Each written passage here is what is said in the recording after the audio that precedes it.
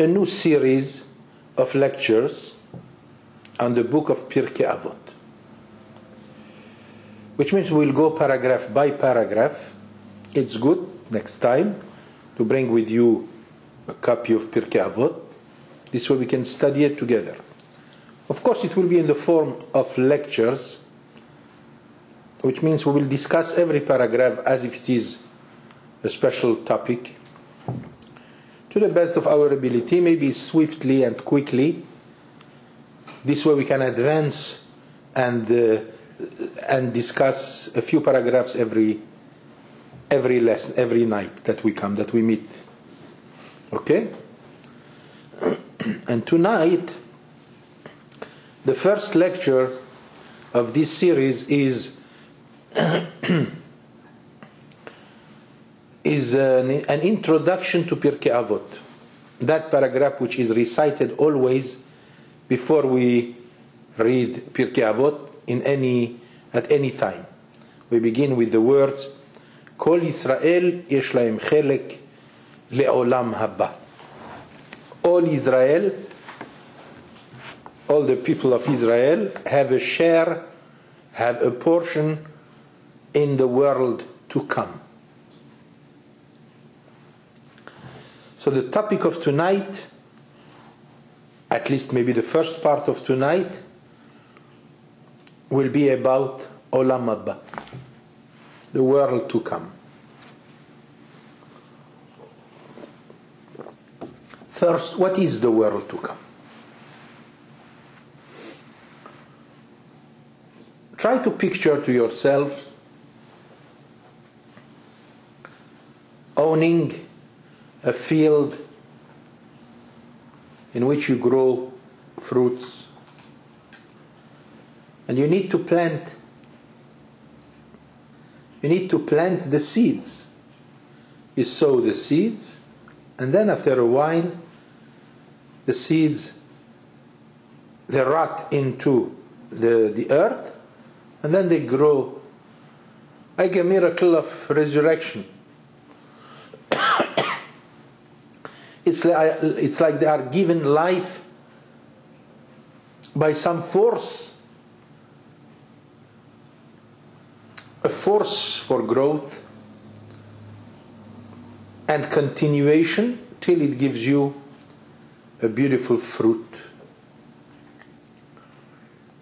And you have all kinds of seeds. These seeds can grow tomatoes, these seeds can grow potatoes, these seeds grow fruits, and all kinds of vegetables.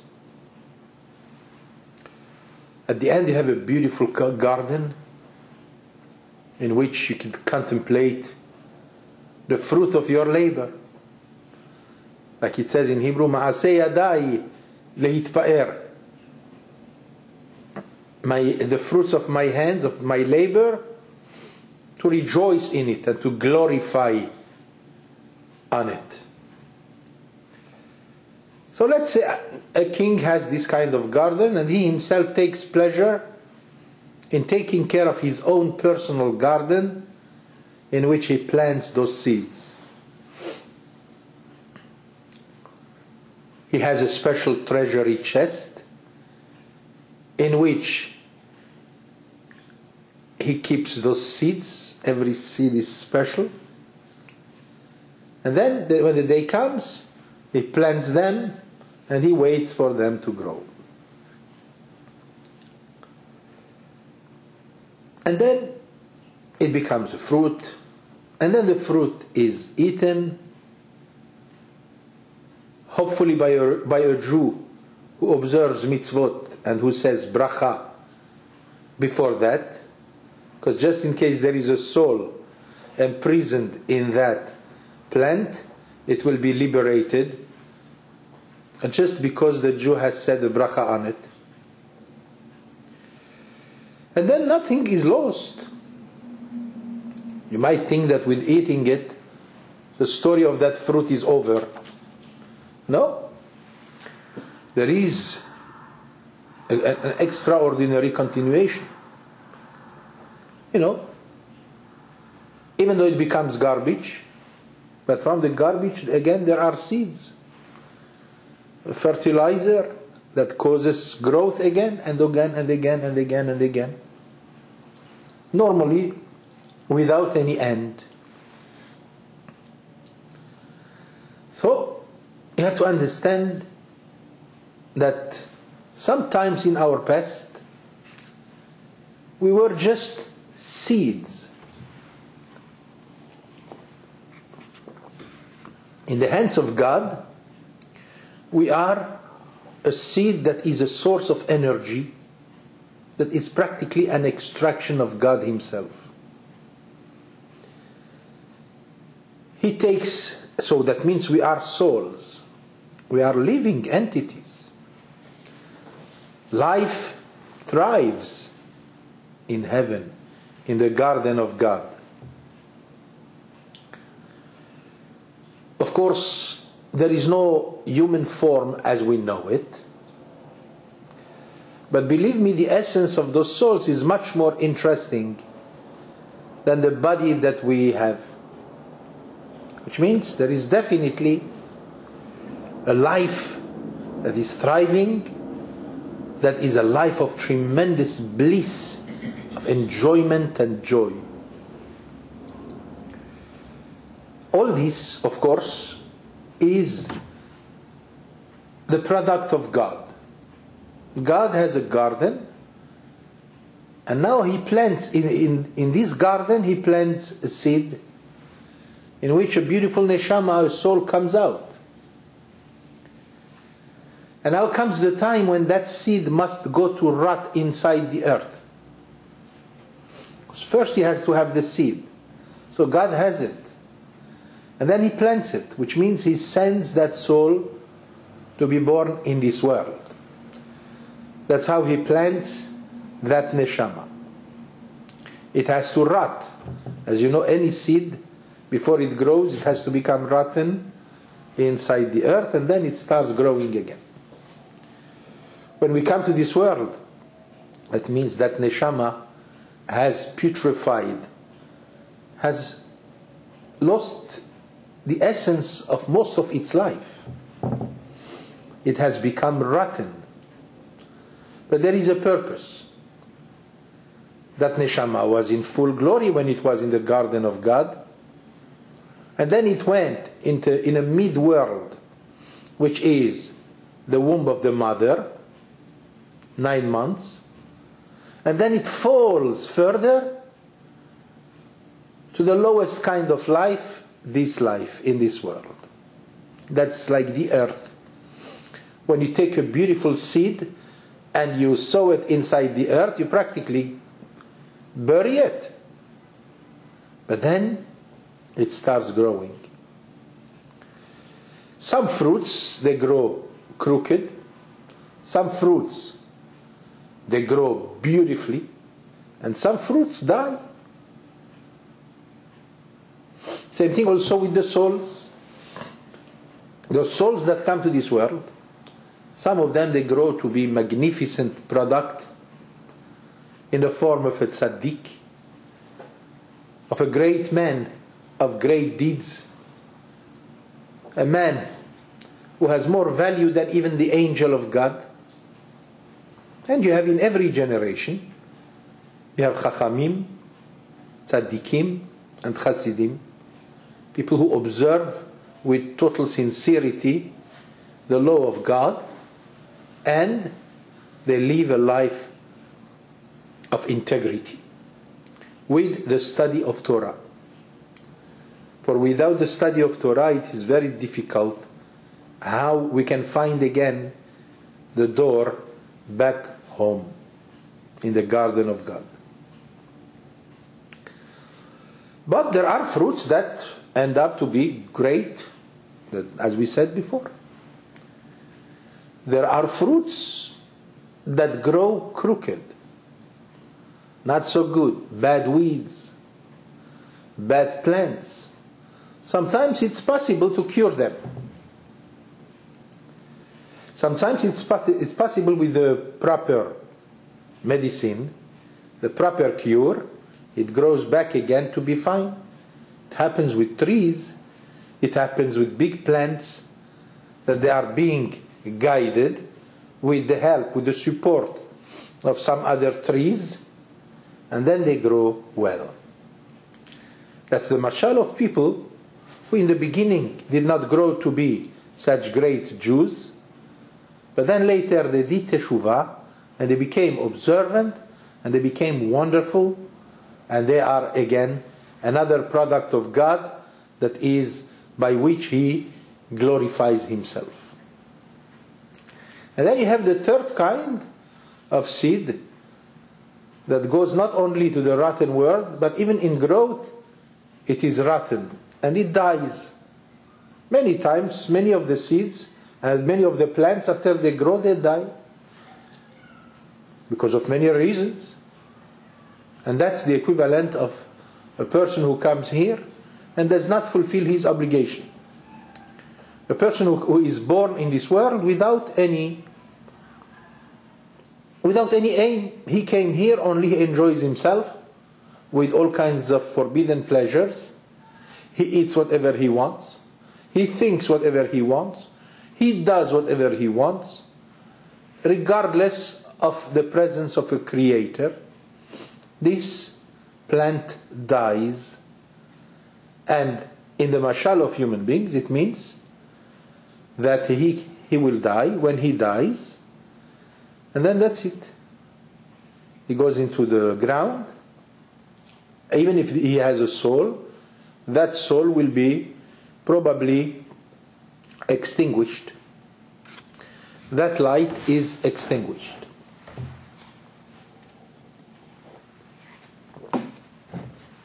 In order to help us conduct ourselves the proper way, so that we can find our way back home, He gave us guidelines in this life. Number one, He gave us some knowledge that comes from the forefathers, the ancient forefathers of ours, by whom we know how to live a life of integrity, of honesty, and that helps. And then God gave us the Torah through Moshe at the mountain of Sinai.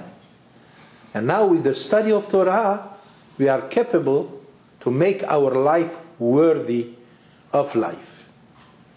When we become worthy of existence, we will find that way that leads to the door that opens to a world that is a world of magnificence, the garden of God that we call Olam Haba. After as many years as is written about us in this world, we depart from this world, hopefully to find our way back to our Father in heaven. Many people don't want to think about this because all they know is what they see, and what they see is only this world. People who are more advanced in the Torah of God, they have an idea as to what happens later. And even though they love this life because this life is a life of opportunity, but at the same time, they are not afraid of death. They wish that when the day comes, they will be there reunited with the tzaddikim and in presence of God Himself, enjoying an eternal joy. Those who do not believe, of course, they don't find any essence in those things. And those who believe and yet they do not observe, they live a life of fear. All their life, they are fearful of anything, so they prefer to go and rely on some other kinds of beliefs, such as witchcraft or superstitions or things like this, because they don't have in them the potential to do the right thing, so they prefer to rely on something that is easier. So in most cases this is invalid, not good. One thing we are assured of, כל ישראל יש להם חלק לעולם הבא. All the Jewish people have a share in the world to come. So here we have to ask a few questions. It sounds a little bit presumptuous. Kol Israel means every Jew has a portion in the world to come. We have a room for us. And that room, believe me, is endless. So now, very good. Since we have, every one of us has it, why even bother to fulfill any mitzvah? Why bother to learn? Why bother to observe anything? I have the promise that I have my share. When the time comes, I go there directly, and I don't have to be so precise with the details of what to do in this life. This is a good question. Then what's the difference between a religious man and a non-observant man? If you promise me that all of us have a world to come, why bother being religious?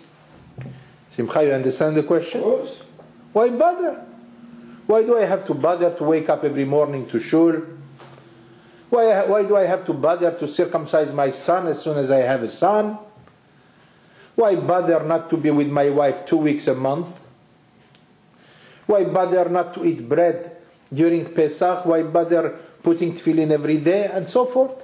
613 obligations plus. Why bother? Since anyway, when it's finished, I will go to my house right there. So we have to discuss this to understand it. Second question is, Kol Israel means all Israel. Why doesn't he say Kol Yehudi? We call ourselves Yehudim. Today, if you say you are Israelim, that means you live in Israel.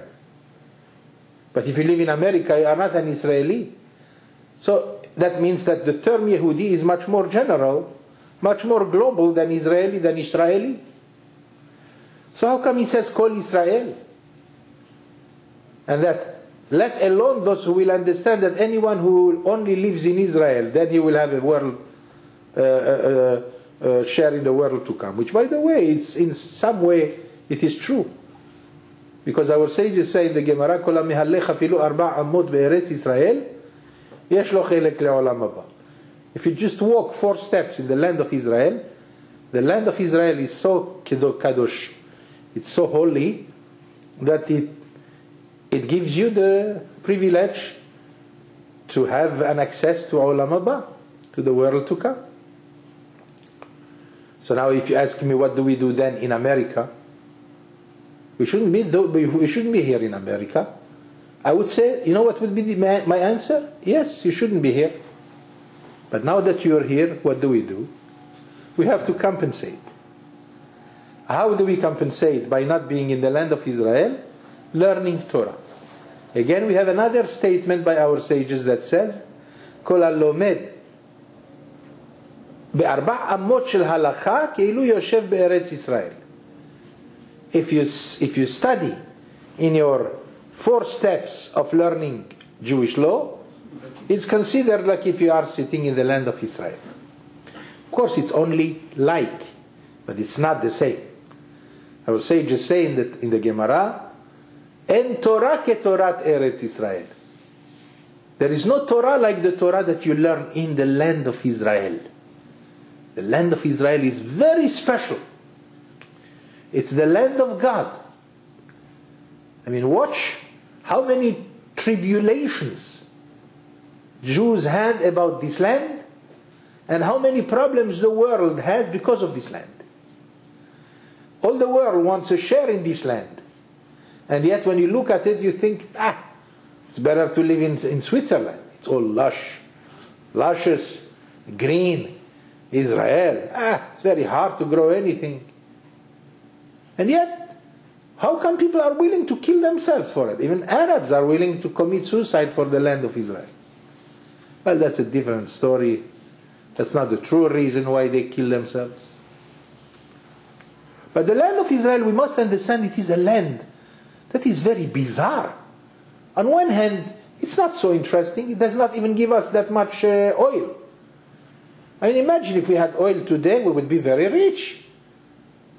But the Arabs are being enriched day by day, to the point of exploding. Until when? And we have nothing of the kind in the state of Israel. So how come it's so interesting to the whole world? How come it is always on the top of the news? You must admit that there is something special. I told you, we the Jewish people, we know, because it's the land that God gave us. And we have a document for it. And you know what is the document that testifies to it? Better than any document that any nation has. Even America cannot produce a document like this for the right it has to have America. But we have the Bible. And yet of all the nations of the world, we are the only nation who seem to be not having any right in it. The land of Israel is holy. It does give troubles if you don't keep the law. Like the Torah says, "Vataki haaretz et yoshvea." The land can vomit its own people, the land of Israel. It punishes its inhabitants if it does not keep Shabbat, for example. How much do we see this today? Don't expect to see anything clear. But that's the way it is with the land of Israel. The land of Israel is not an easy land. It's not easy to be close to God. When you are in the land of Israel, you are closer to God. Like the Torah specifically says, "Eine Hashem Elokecha ba, mereshit hashana ve'ad acharit shana." The eyes of God are upon this land, the land of Israel, from the beginning of the year till the end. I will just tell you another detail, and then I'll come back to the subject. You know, in the time of Bet HaMikdash, of course there is a dispute among the sages in the Gemara on that, but there are opinions that if you are outside the land of Israel, and now you want to come to the land of Israel, let's say you want to visit, it's not easy for you to come to have access in the land of Israel. To have access to the land of Israel, you have to go to mikveh, you have to purify yourself, and bring sacrifices. Then you can step on the floor, on the ground of Israel. That was in the time of Bet HaMikdash. In fact, there is the Talmud tells us in Masechet Nazir, the story of a great lady, very rich lady, who came to Israel from outside Israel, and as soon as she stepped, she was obligated to bring sacrifices, and she took upon herself to be a Nazarite, which means to abstain from wine and other things. It's a different story. So now, what do we do? According to this opinion, if you step even 4 steps on the land that is a foreign land, you become tameh. You become contaminated. I hope nobody is listening to me, Hevre. Because if you step in any land, France, America, England, Saudi, wherever you go, as soon as you step on that land, you become tameh. You become impure, contaminated. In order for you to come back home to Israel, you have to go to purify yourself in a mikveh. What I am saying is written in the Talmud specifically. What about the mikveh outside Eretz Israel? Well, why ask questions when this is not relevant anyway for us no more? But that was the obligation then, at least according to opinions on that. And that teaches us that the land of Israel is kadosh, very special. And when they asked one of these opinions, but if you have, let's say, to which degree the foreign land makes you impure, so one of the opinions say that even if you are in the air, you don't have to step on the ground of Paris to become impure. Even if you are in the air, which gives us a big problem as to How if they had in those times, if they had a plane and you pass over France or England or America, he become tameh, he become impure. And according to this opinion, the only way to step in a foreign land is in a shida teva umigdal. If you are in a box, then the tum'ah, the impurity, does not reach you. It's like the cemetery. Yes, exactly. So you see now, we understand that the land of Israel is something so special that perhaps people are right when they say, perhaps the Tanna is right when he said, Kol Israel, that maybe only a Jew who lives in the land of Israel has a share in the world to come. And by the way, even according to reality, it seems like it is true. People in Israel are not enjoying their life as much as people in America. Life in America and outside the land of Israel is much easier in most cases.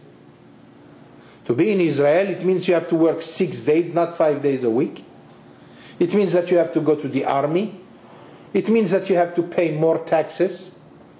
It means that you have to live a life of anxiety that maybe war will burst any day. It means that you have to choose where to live, because if you live in the south near Gaza, you might get missiles. If you go to live in Sderot, then you will be bombed every day. So it's not easy to be in the land of Israel.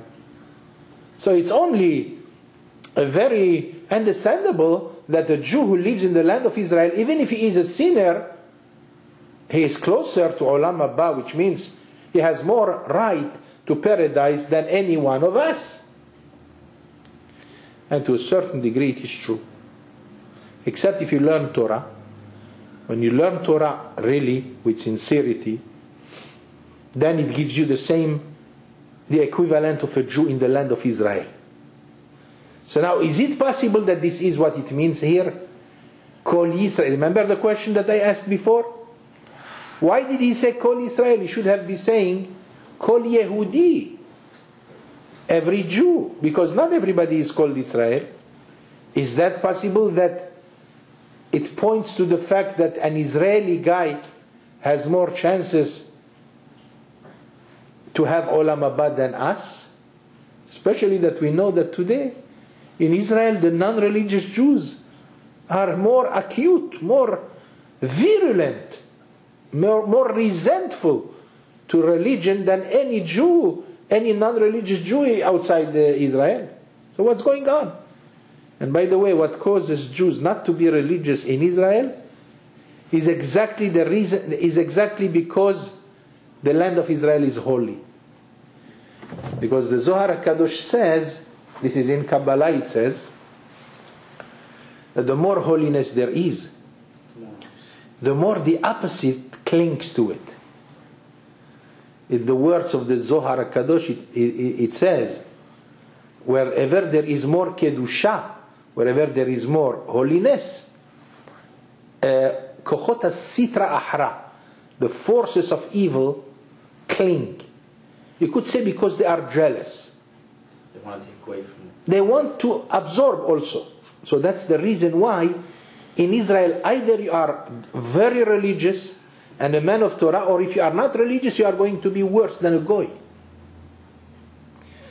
And by the way, that's the reason why the Arabs in Israel are more hating than any other Arabs. They are more stubborn, sharper, even more intelligent than all the other Arabs.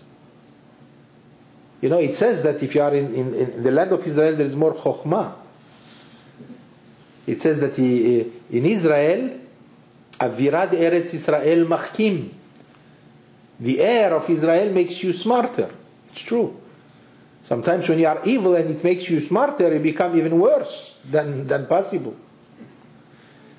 So those Arabs, their hatred becomes more inflamed because they are smarter. And what makes them smarter? The air of Israel.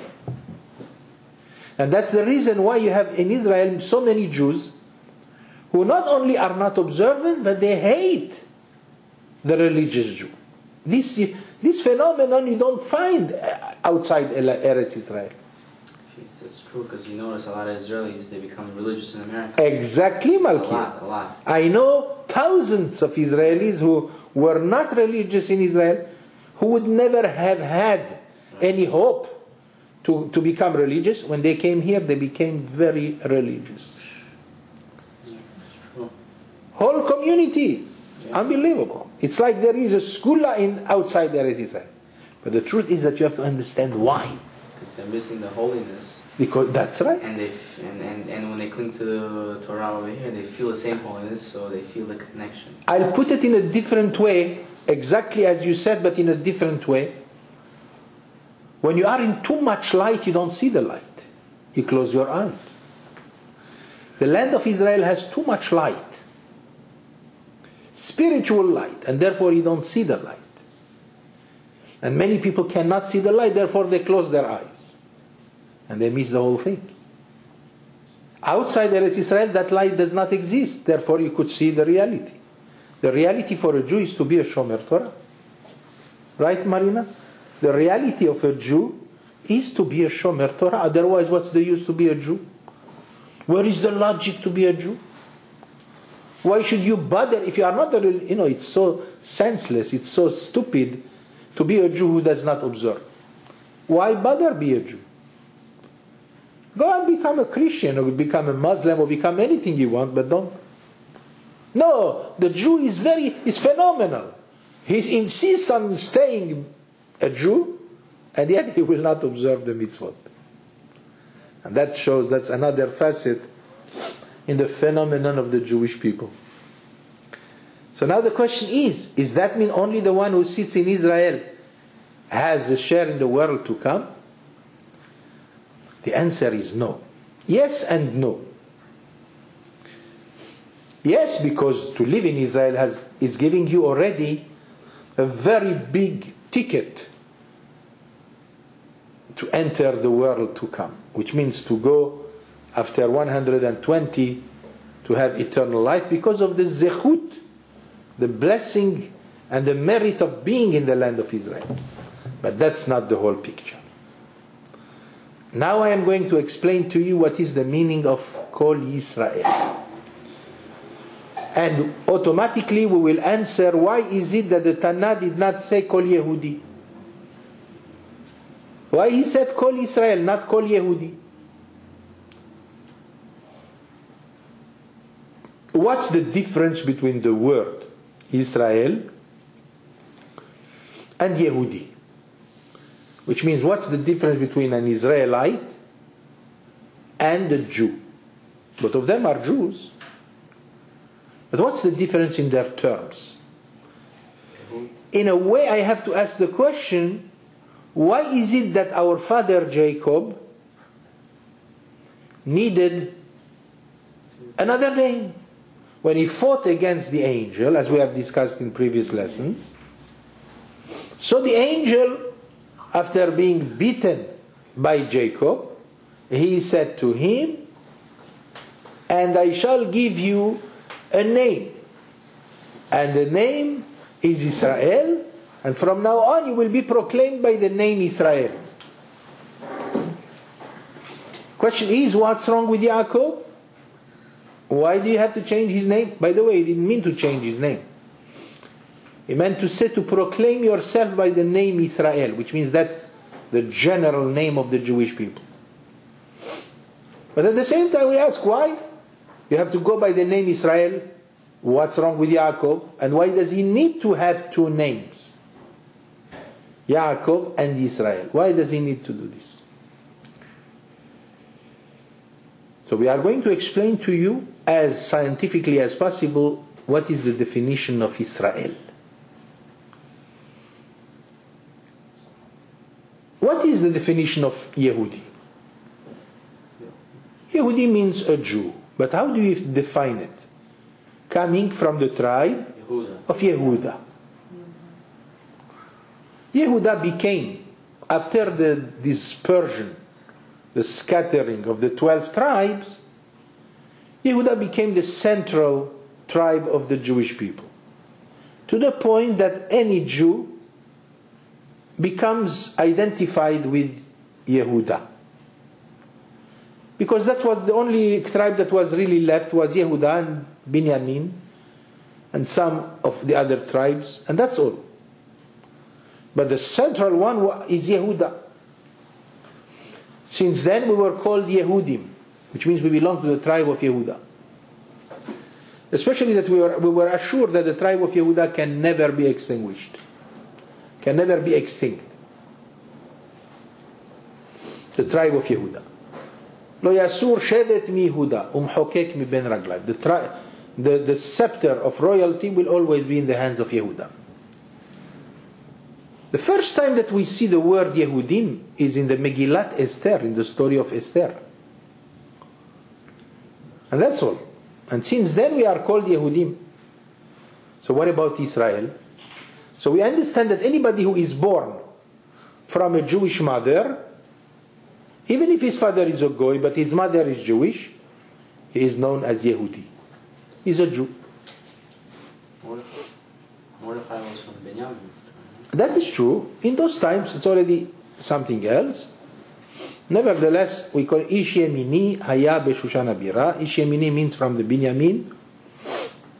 But those were different times. Talking about today, or in the last 2,300 years.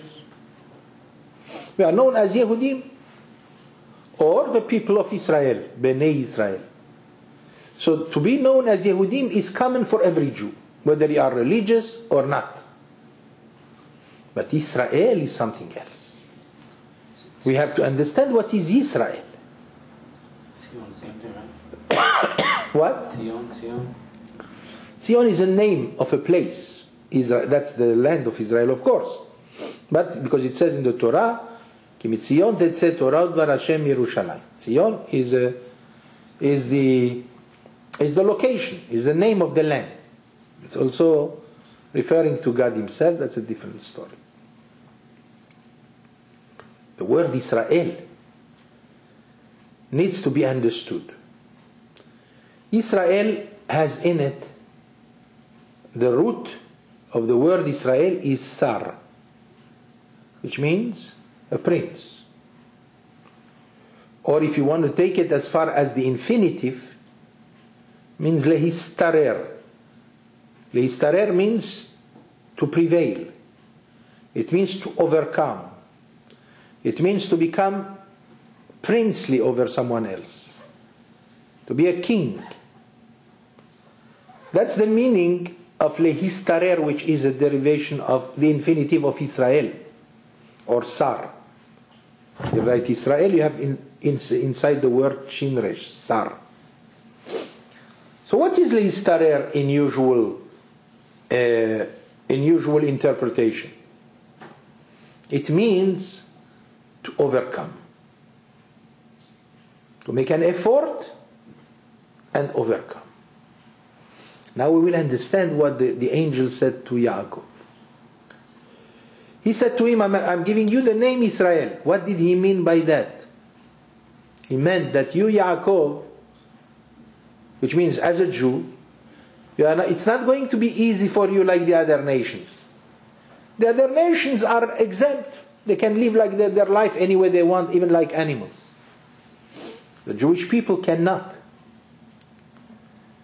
It has to demonstrate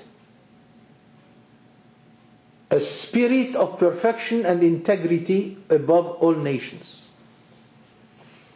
How do you become better than the nations? We are just plain human, same humans as all of them. How do we become better? Because Hashem gave us a Torah, we have the possibility, if we want, to become better. How do we become better? By curbing our Yetzer Hara. We have a force of evil inside us, like everyone else.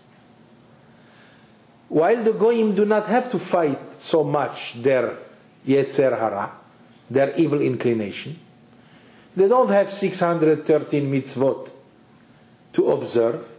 Maximum they have 7 mitzvot to observe. Their Yetzer Hara is not so big. Their satanic evil inclination is not so big.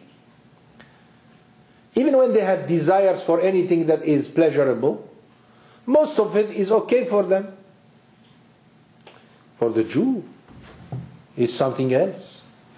He has to be, even if he falls in love with a woman, he has to make sure that he is not married, that she is not married, that she is not forbidden to him, and so forth.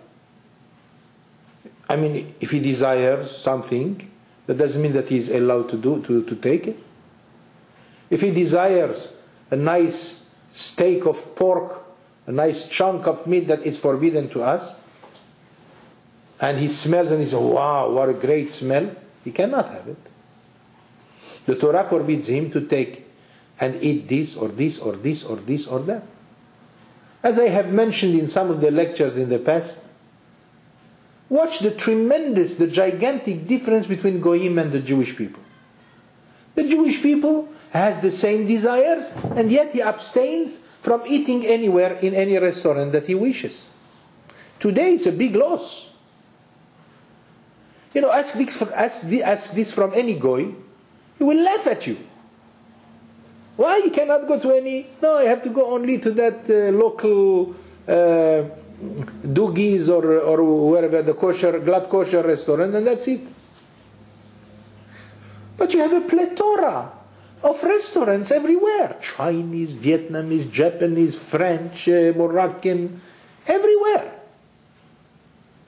Then the guy will tell you, wow, you miss really your life. You miss your life. But we say to him, in our life, you are the one who missed your life. Because you are a slave to all those desires. When we control them, we become superior. Kashrut is one of the most central things by which we distinguish ourselves from the rest of the world. Some even say that one of the reasons why the nations hate us is because we do not eat what they eat. If you discuss this psychologically, you will find that there is plenty of truth in it. Come and think about it, how different we are.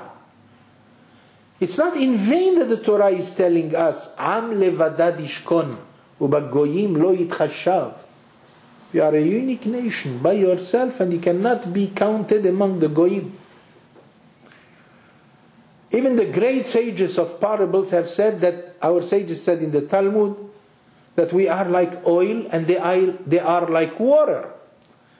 When you mix oil and water, you will find out that the oil always surges upward. Impossible for us to mix.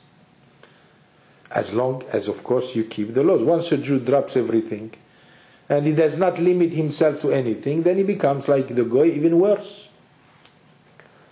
But that's what God wanted us to be. By giving us the Torah, He has given to us an order. You have to be different.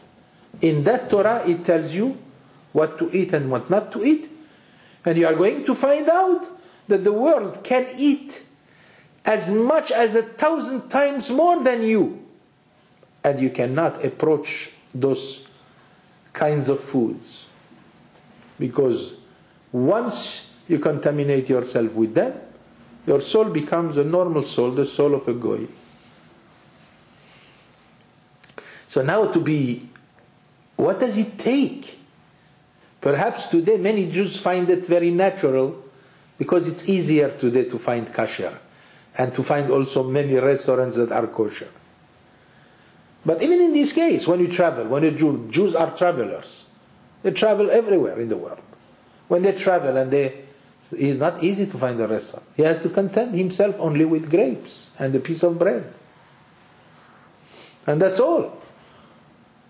Does it make him sad? Oh no, he's very proud. I never met a Jew who is depressed because he keeps the Torah and the mitzvot. On the contrary, it's always with a sense of pride and even enjoyment. This is what I found out all my life. Otherwise, who's stopping him? Do whatever you want. Nobody is after you. But it takes a tremendous force to belong to that category. To be on the side of the observant Jew, it takes a tremendous, tremendous power and courage. It doesn't seem to be that hard for us because, Baruch Hashem, we are in the habit of being kosher Jews. But we are not. When you live a life of non-kashrut and you become a kosher Jew, then you realize it's like climbing the steepest mountain. Right? So the Goyim don't have this problem. So imagine just from this how different we are. Let alone the other things. Anything that we want, that people mostly they enjoy, in many of the things that people enjoy, we are not allowed to take. If it does not belong to us, we cannot touch it. So the Jew must exercise a certain power that is in him by the power of the Torah to neutralize and control his human desire for things that are also forbidden and not to do them. So now what is the definition of a Jew who keeps kosher? And he keeps also all the other things. We call him a kosher Jew. What is the other definition? One word. He is Israel. Because the word Israel means Shehu Histarer, that he was able to prevail, to overcome. He was able to do something that others do not do. He was able to do it. He is a Israel. He has a crown on his head. And that crown, even though we don't see it, but the angels see it. And God, of course, sees it. When we finish this life, after 120, that royal crown is on your forehead. When you go up there, the light of the crown is attracting all the angels towards you, who tell you, come with us, we'll take you home. You find your way easily. A Jew who does not live by the Torah and does not observe anything, especially if he has the possibility to do it and did not do it, is like the plant who dies. The soul is a good soul. It's taken away from him. He is finished, and maybe the soul will be associated with another soul to start again a new life, and that's already a different story for another time. But in the meantime, you understand why the sage of Pirkei Avot begins by saying, Kol Israel, yesh lahem chelek le'olam haba. So you shouldn't think that every Jew has a portion. Yes, everyone has a portion. But who is going to have access to it? It's like having money in the bank, but you don't have the password. And that money, you cannot go into it. You know you have money in the bank, or you have gold in some of the, but you forgot the password and nobody has it. What do? You stay without it. Same thing also when a Jew does not keep the Torah and the mitzvot, he is like if he has a portion, his house is right there, but it's not going to be given to him because he doesn't know the password. Therefore, after a while, it will be given to others. That's what Chachamim say. That whatever belongs to him is going to belong now to another tzaddik. And he himself probably will be finished. To a certain degree, because many of them who are not religious will have to come back again, reincarnate themselves, and then depending on what they do, who knows how many times. And that's a different story. But in the meantime, a Jew who has lived a life in which he exercised his power of control, of self-control, of curbing his Yetzer Hara, his evil inclination, that's Israel, and therefore Kol Israel yesh lahem chelek le'olam haba. He has a share in the world to come. The world to come is paradise. That's the garden of God, which is for eternity the place where the tzaddik, where the good Jew enjoys himself according to his level, no end. What kind of enjoyment? First, I cannot tell you, I wasn't there. As the Talmud says in the Pasuk, Ayin lo ra'ata Elohim zulatecha. We didn't see, our eyes cannot see what is in there. And therefore we have to content ourselves with only what we learn, but also by what we feel. When you learn Torah, you already feel, and you already know what's going on after that. Nothing will make sense if you don't believe in the world to come. Nothing will make sense. So many people live their life here, in this world, for the purpose to eat and drink and then to die. And they don't realize that the truth is that they are escaping. They are trying to avoid the thought that is so true. There is nothing more true than that there is another world. Not only just another world, but the real world, the world of God. I will conclude in a few minutes. Shene'emar, as it says in the Pasuk Yeshaya, ve'amech kulam tzadikim. Again, we see a confirmation to what we said before in that verse that Yeshayahu is quoting. Ve'amech kulam tzadikim. He says, and your nation, all of them are righteous. Oh, you mean to tell me that even Olmert is a tzaddik? Or Tommy Lapid? Or who knows, so many Jews, you could call them tzaddikim. Come on. Tzaddik is a righteous. Okay, Malkiel explains that everyone has the potential to be tzaddik.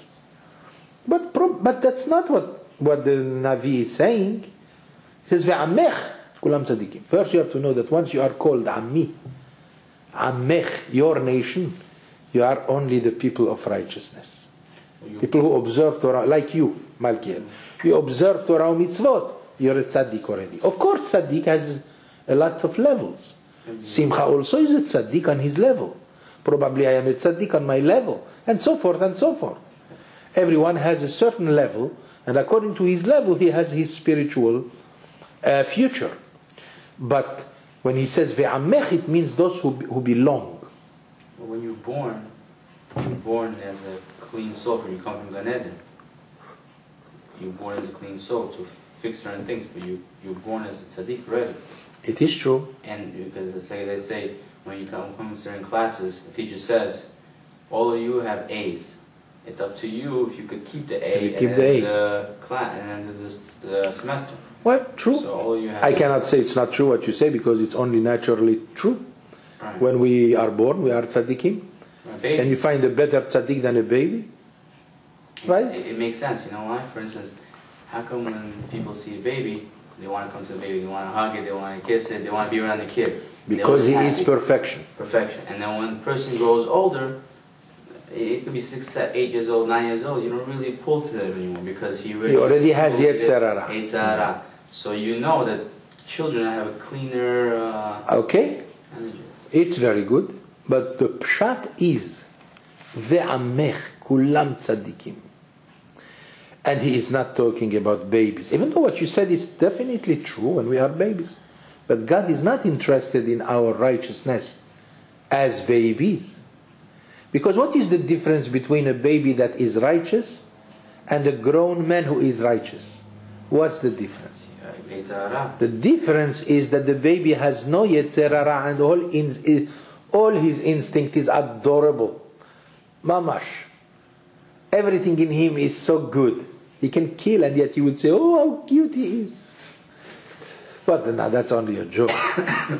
I mean, remember, even Moshe Rabbeinu, when he was given the trail to choose between a flame, a burning thing, and a honey thing, of course he was going to go for the honey because he was smarter than anyone, but the Malach pushed him towards the flame. But again, reality is that the baby would go to the flame, not knowing that it will burn him. Why is that? He doesn't have Yetzirah. The Yetzirah invades our body only at the age of the bar mitzvah, and yet not so much until the age of 20.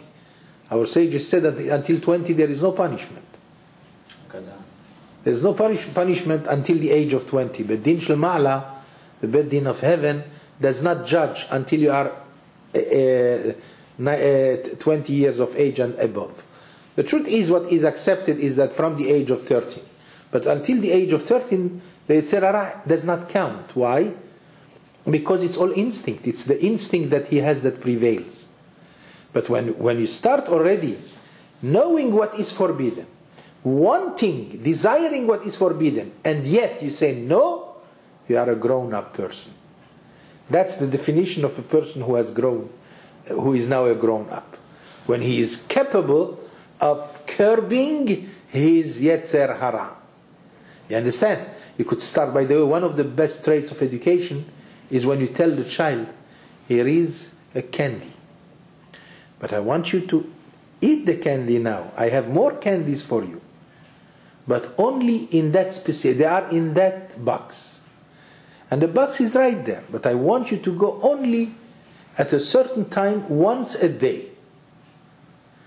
So the boy, he finished the candy, immediately he wants another. And if nobody is paying attention to him, he will go to the box and take another candy. But little by little, he is going to be educated to know. After a while, he is going to resist his desire and say, no, Abba does not, he does not allow me, so therefore I'm waiting till tomorrow. This is a true story about a baby who was sitting near the box, and when the mother said to him, what are you sitting there? He said, I'm waiting for the time. My father told me that only at 10 o'clock I can take a candy.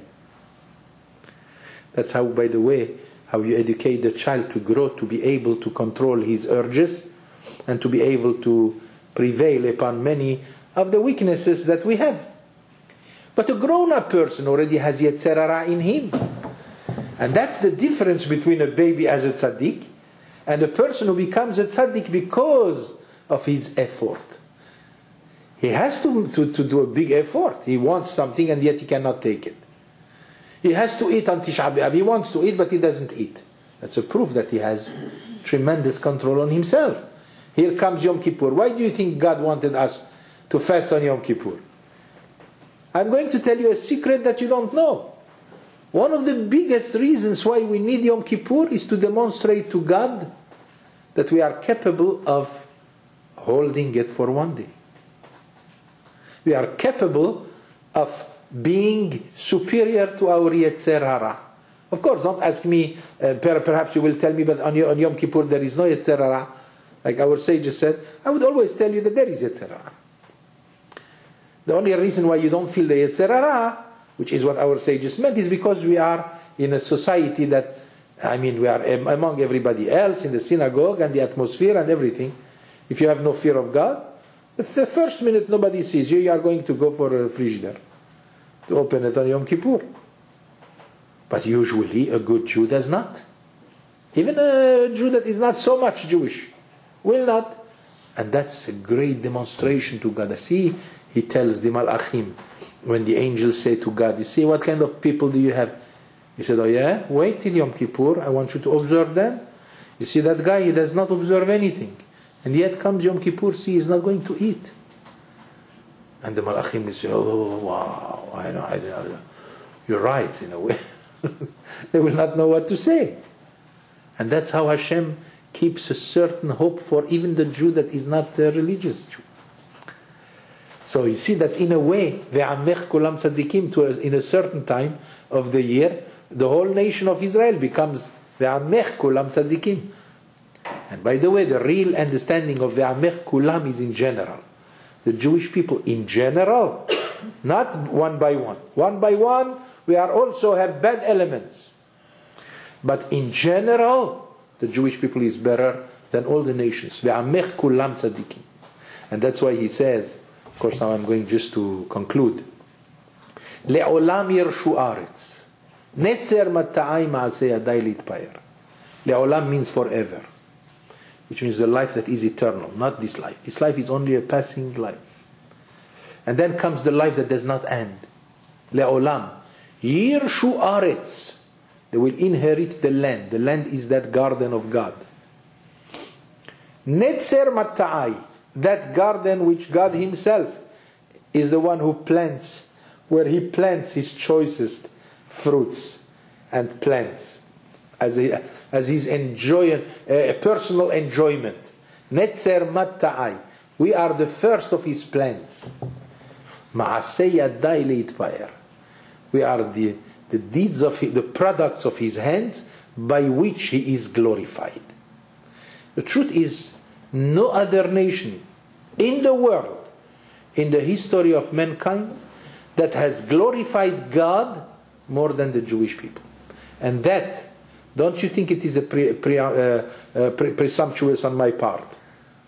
Even the Goyim know it. Even the Goyim say, yes, it is true. That's the reason why we have to be very careful. Because the world does not like the perfect one. People don't like others who are better than them. And even by instinct, today the Goyim, they know that the Jew is better than them. And that's the reason why they resent him. So let's conclude with these words. Kol Yisrael yesh lahem chelek le'olam haba. All Israel have, in general, we have a portion in the world to come. Only, are you going to find access? Do you have the key? And the key only is in the observance. A life of observance, a life of honesty, a life of integrity, of charity and kindness and learning Torah is the key to your place in Olam Haba.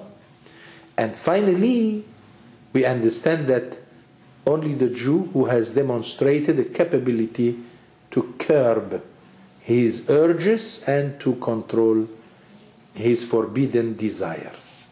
That's the guy who has Olam Haba. And Olam Haba is the world to come. It will come. Everyone will go there either for negative or for positive. And that's it, my friends, for tonight. God bless you for being here. Bruchim habaim b'shem Hashem.